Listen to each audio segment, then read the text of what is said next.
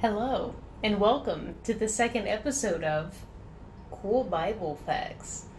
Did you know that anthropologists and paleontologists and the scientific community in general are lying to you?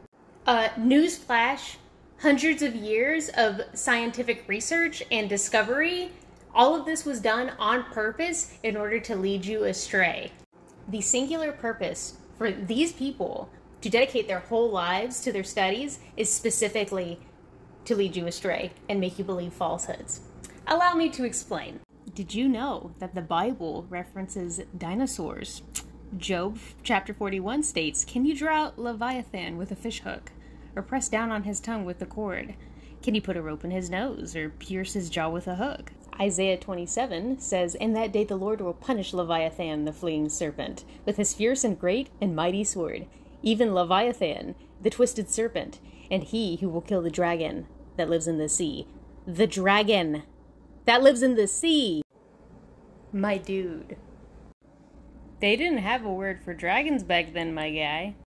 The word dinosaur wasn't invented until 1841. These motherfuckers didn't have a word for fucking Chronosaurus or the plesiosaur. You hear all them stories about ancient shipwrecks? Where the fuck they went? They just disappeared to monsters in the ocean? Where do you think they went? Okay, if carbon dating is real, tell me why the fuck the Bible talks about dinosaurs. We been chillin' with dinosaurs, bro. That's what the Matrix doesn't want you to know. Alright, y'all motherfuckers wanna know what's my favorite though? What's my favorite? It's the Bible verse about Behemoth in Job. Job chapter 40. Look at Behemoth, which I made along with you, and which feeds on the grass like an ox. What strength it has in its loins.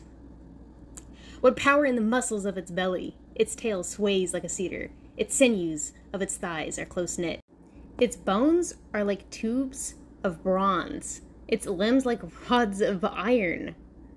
Okay, so we know some animals that feed on grass like an ox. Does his tail swing like a cedar, though? Do it, though? Huh? What do you think about that? That look like a cedar to you? Some motherfuckers be like, oh, that chapter in Job is just talking about the elephant, the largest land animal that we know of. Does that look like the tail of a cedar to you? If so, I feel bad for you. We know what the fuck going on, bro. We know who the fuck this Bible talking about.